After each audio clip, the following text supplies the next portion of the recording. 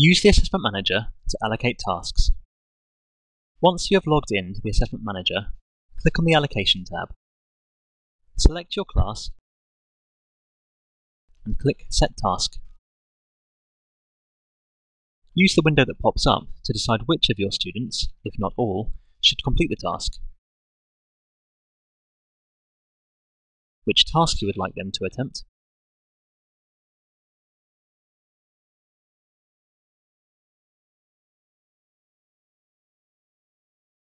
and when you would like them to complete their work.